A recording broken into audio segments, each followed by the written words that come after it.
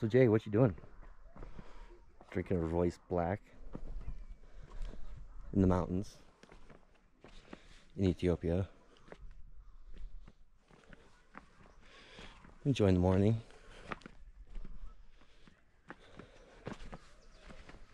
This place is amazing. Seriously, it's like the scenery is like something out of like a weird fairy tale. In a good way.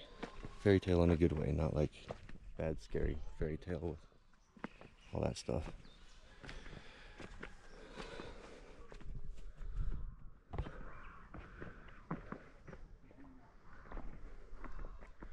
There's a lot of Khat out here. That's where all these fields are. Down there. It's not something we have in the States.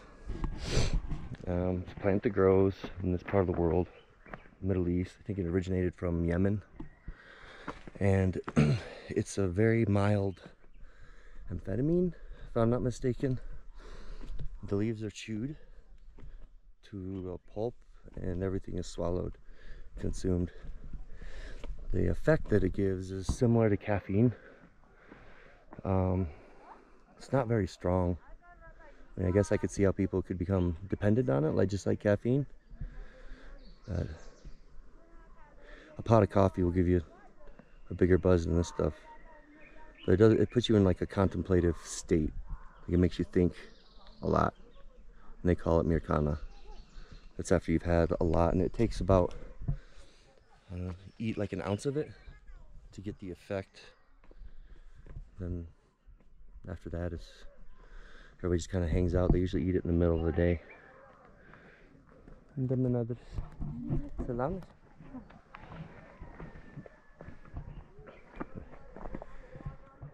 That's what's growing out here. This area is known as Wollo Akababi, Wollo suffer. And Wollo is, I think, like a sub-tribe of Amhara. Amhara is what they, the largest demographic in Ethiopia, followed by the Oromo and the Tigray, then the Afar, and there's a whole bunch more in there. And Ethiopia has, I think, like 86, 84 spoken languages and about a dozen dead languages that no one speaks anymore.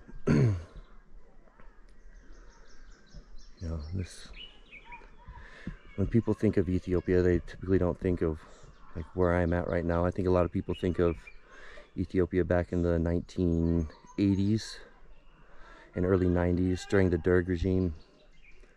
The Derg regime was communist, backed by Russia. They took over in 1978 or 79, I want to say. And then the Derg regime was in power up until 1994, when the Ethiopian People's Democratic Front, EPDRF, took control, and Meles became president. And since then, it's been a democratic country. I was going somewhere with that, but I got distracted. Salam. Degan. Amano. Allen. Konjo. Oh, betam. Betam.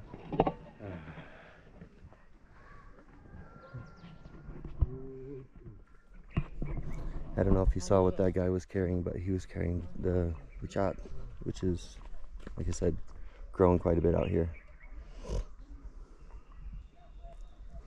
I'll remember where I was going with that whole thing earlier.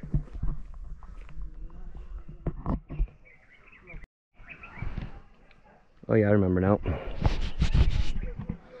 So most people, including myself, if you think of Ethiopia, you think of, the starving kids with the pot bellies, and it looks like, it's flat and desert, and that's not entirely inaccurate. That's, that's down south in the Ogaden, Hararghe, Somali area, the southern part of Ethiopia that borders Somalia.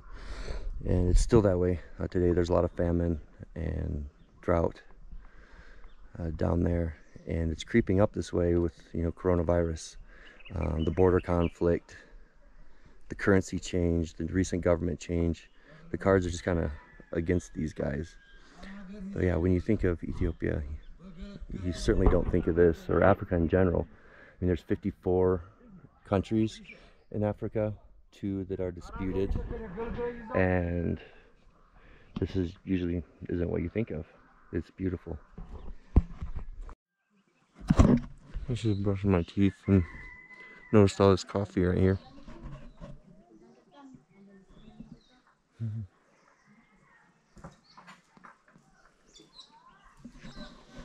It's like it's just growing wild.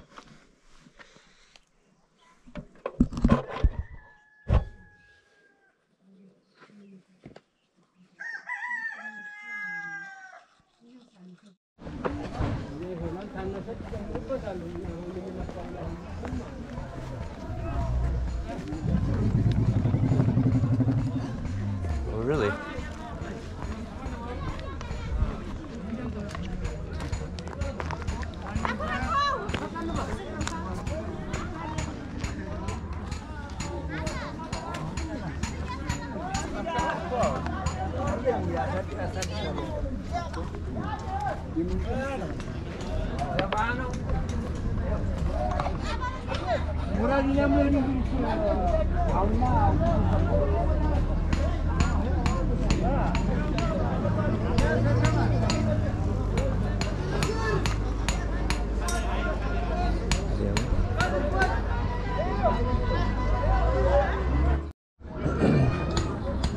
So this morning, Hamid's gonna take me to, I guess, a nice place with some nice views. We'll see what they have there. Had to walk up to Diami to catch up a judge. So we'll see what this is all about. Yes.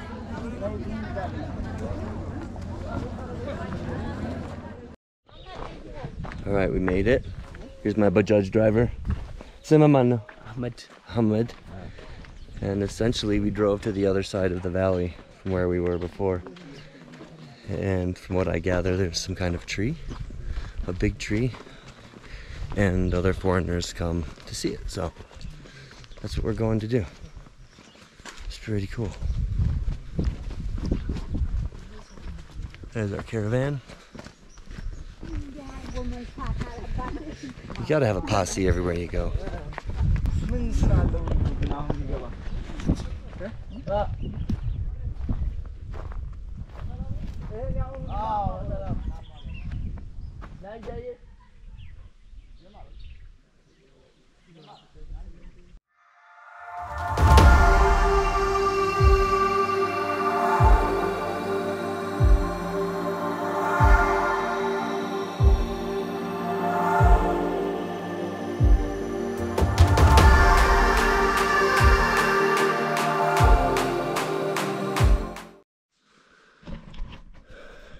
I stepped in an anthill and have ants all over my legs. So we're finally here, and we got to these big ass trees. Is it Zaf Sintamet? Sintamet. Hulet moto sos motamet. This.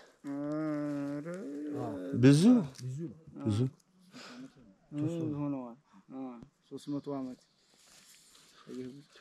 Over 200-year-old tree. This one. So I guess they're kind of like the gray redwoods or sequoias and other trees, you know, old trees found around the world. And these ants are killing me. It was fun. Let's go.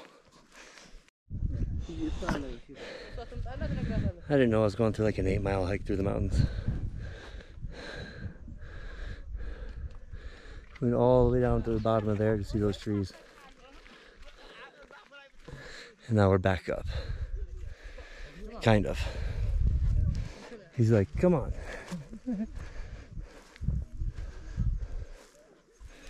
So our guide, Simamanu? My name is Jamal Ahmed. Jamal Ahmed is our guide for today. Thank you.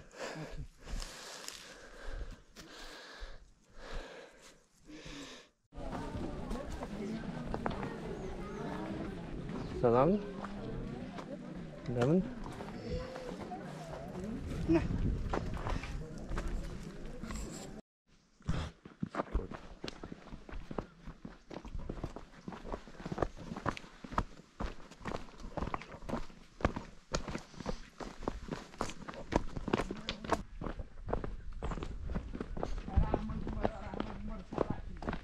አማዱ ማር ሰጣንለ ብሩን የሰጣ ጊዜ ቀረሙ አቆየም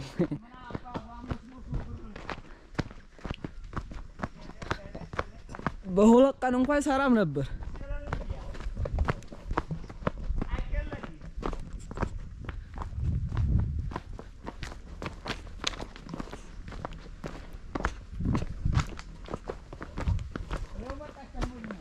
ሲሰርታኝ ለላላህ ባ